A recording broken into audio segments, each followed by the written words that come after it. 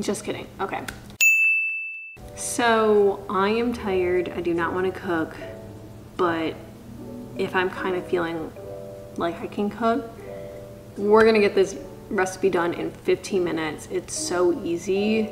I can probably make it if I were unconscious.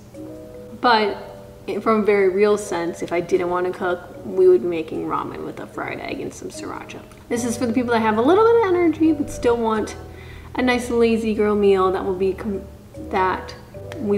that'll be cooked up and ready to go in 15 minutes or less, depending on how quickly we're cooking. So let's get started. So we'll be making egg roll in a bowl.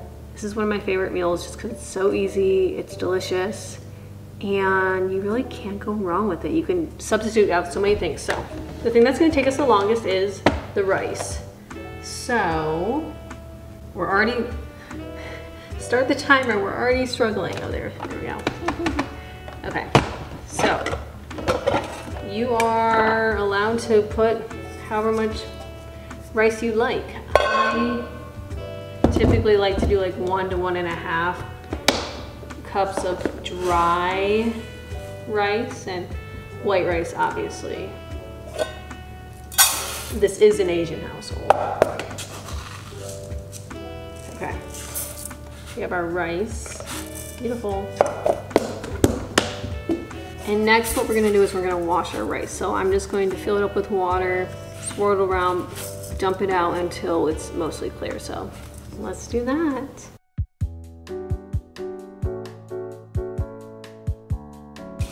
Truly riveting. Look how ugly this is, can you see it?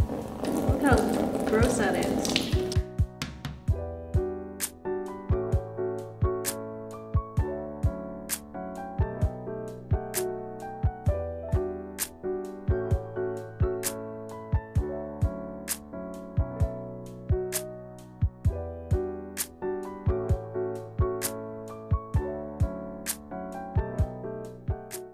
All right, and now we're gonna add our water to cook it in. The Asian method that I understand that I've learned from my fellow Asians online is you take the tip of your finger, imagine it like this, down into the rice, and from the top of the rice layer, it's a little bit under your first little, all right. Come on. Under that first little notch, right here. That's how much you fill it up to. I could be wrong.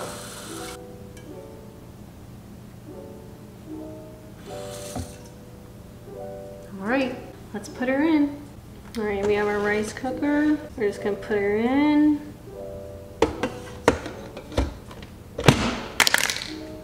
Oh my gosh. Everyone relax. And then we just hit our power and we're white rice. Well, step 1 complete.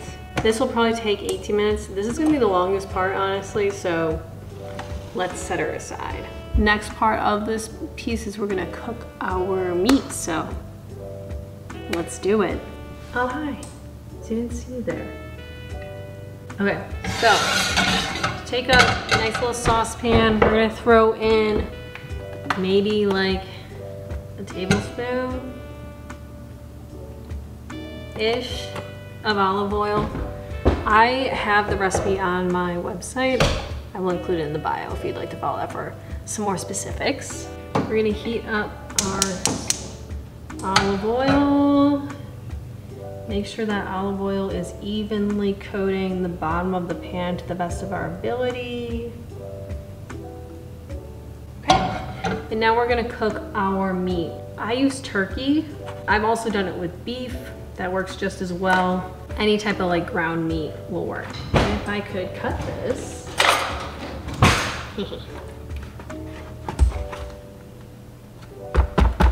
Oh my gosh. There we go. Oh wait, I forgot a step. All right, oh my gosh. Step 2, we're already messing up. Before the meat, we cook our garlic. I think it's about 2.5 tablespoons. It comes out to like 5 cloves-ish. I just use this like easy to use garlic because 1, we're a big convenience household. 2, I just don't feel like I'm at a part in my life or time in my life where I can manage fresh garlic, you know? And we're just gonna eyeball this. Of course you can measure it, but I am a garlic fiend, so we're gonna add quite a bit. And we're just gonna mix her around in the pan. She is getting nice and cooked. We're gonna turn down this heat because it's getting a little bit too crazy for me. And now we're gonna add in our meat. Normally this comes out a little bit easier. Oh my gosh, abort mission, abort mission.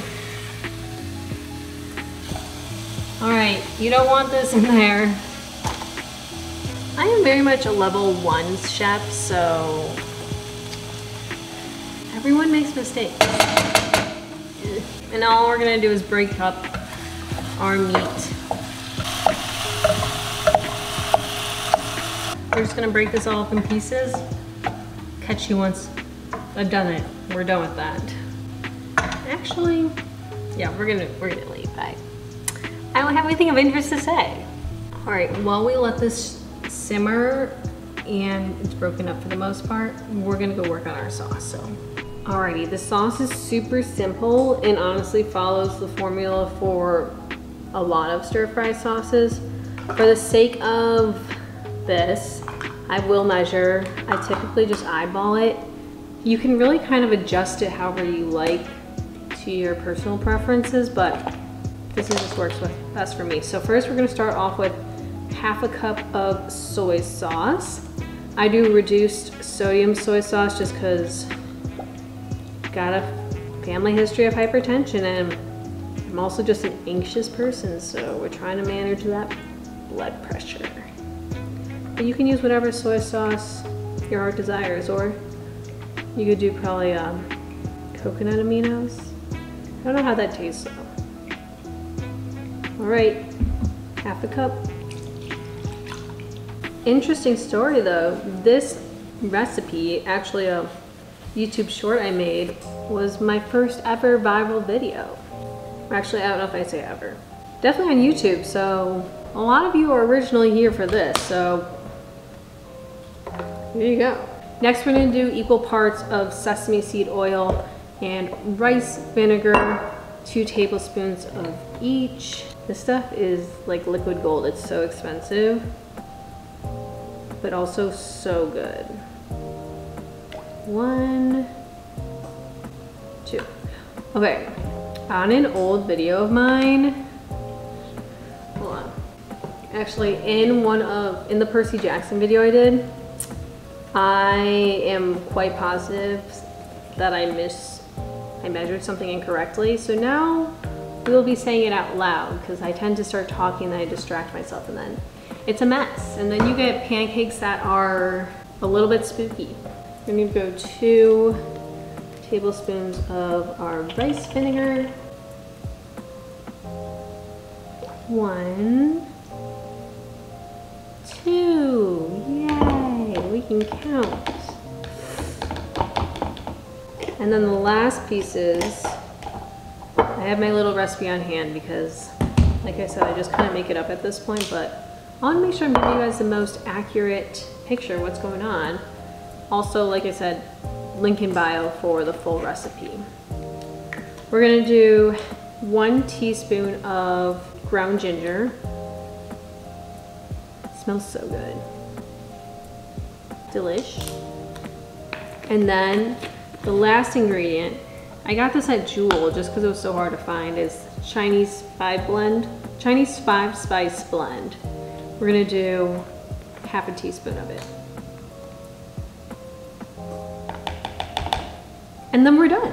How easy is that? So easy. And all you gotta do left is whisk. Actually, something we might do, I'm going off the rails, this is not in the recipes, we might add a little cornstarch just because that helps thicken up the sauce a little bit, so we're gonna add a little bit. Just a little bit, like a very light sprinkle.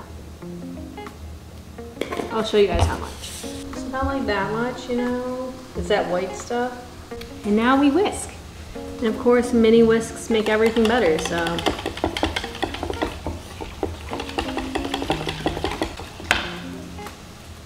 Voila. Easy. Also, I don't know if you guys can hear the turkey over there, but it is sizzling. So let's get back to it. I also forgot to note, this was 1 pound of ground turkey, so. She's nice and cooked. We're gonna turn this down a little bit. We're gonna add in our veg, because this is a very pro-fiber household. So this is where, once again, convenience plays a huge part here. So I got this like dry coleslaw mix. You can do broccoli slaw, you can do any type of slaw that you want. Come on. We're just gonna throw it in. Really just whatever tickles your pickle. Oh my God. Let's forget I ever said that. And in she goes.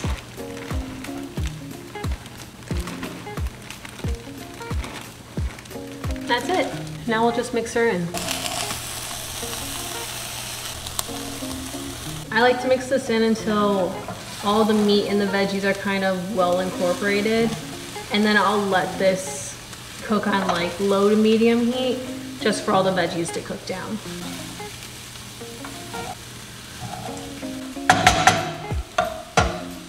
And as Cassie from TikTok says, love her and leave her alone. So honestly, you can cook the vegetables however long you like. I kind of like them on the crispier side, so I think we're gonna tap out right now. This is kind of where it's at. Yum. And our last step is to add the sauce. So another round of whisking just to make sure all that cornstarch and whatnot is mixed in. And then we're just gonna pour it over. And make sure we don't miss anything. And now we mix. You wanna make sure as much is covered as possible so you can make the most out of your sauce. She's beautiful, look at her. Turns out I'm cooking a little bit quicker than the rice is. We got 5 more minutes left on the rice, so we're gonna turn this heat down, put it on low. I'm gonna put away everything we just used and we're gonna get ready for plating.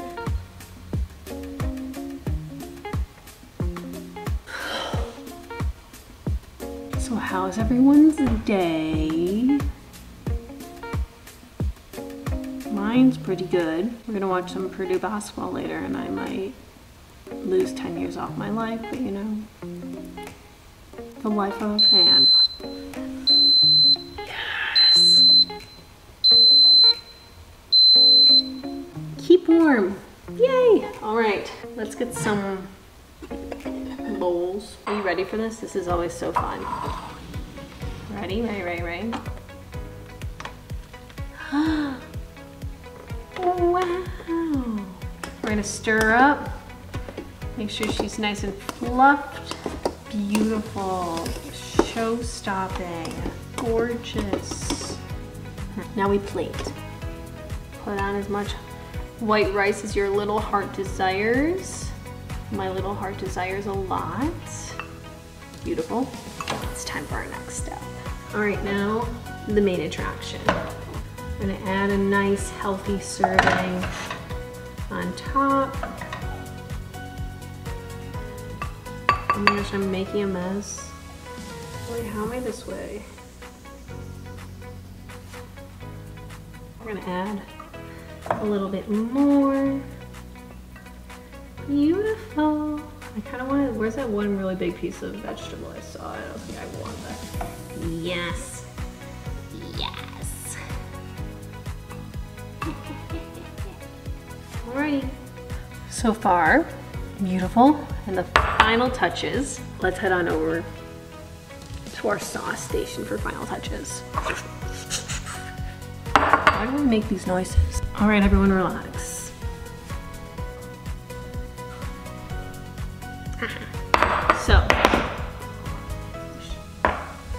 So anyway, we're gonna add some sriracha. Not too much though. I've been having some tummy trouble, so go a little light on the sriracha.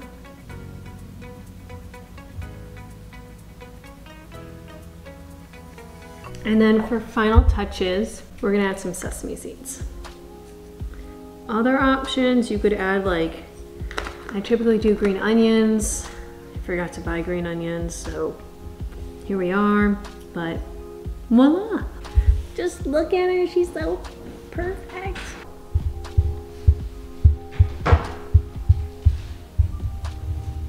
Let's taste test this. Yum.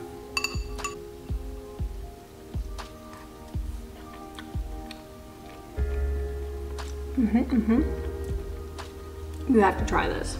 Ooh. You have very sriracha spot.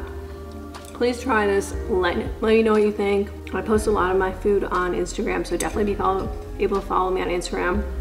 If you struggle to find the Chinese 5 slice, I found it on Amazon. I'll link that here as well and in the bio. This was fun. Definitely try it out. It's so easy. You probably won't have as many issues as I had because I'm just a clumsy person, but enjoy. Like this video if you want more.